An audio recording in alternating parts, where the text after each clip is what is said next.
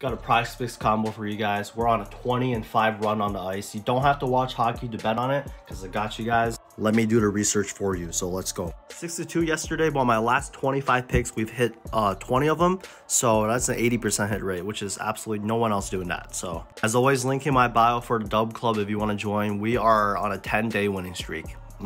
Also hit this yesterday, picks in the dub. Also hit this 4-man as well. Well, I guess a 2-man because 2 push. And yesterday's 6-man I posted to TikTok was 1 off. We're absolutely cooking. Like, being 1 off on a 6-man is not bad at all. Like, that's crazy.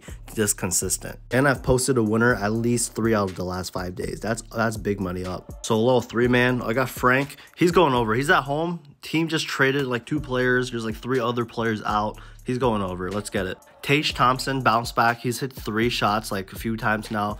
Taking over. He's hit over against Toronto twice already this year. He likes playing Toronto. Take the over. Before I show you the last pick, take the Giannis free prop. Don't sleep on sleeper. Everyone sleeping on a sleeper is absolutely sleeping on free money. So, and you get a James Harden discount as well. Take advantage of it. Screenshot this right now. This is a promo code you can use to get that bonus right there. Code Chrissy with 1 S, not 2 S's, because your phone will autocorrect. Let's go. My final pick is actually the new Goblins PrizePicks introduced today, I think.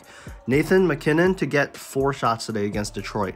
Now, his original line is 4.5, which is still pretty good, but this could be a blowout.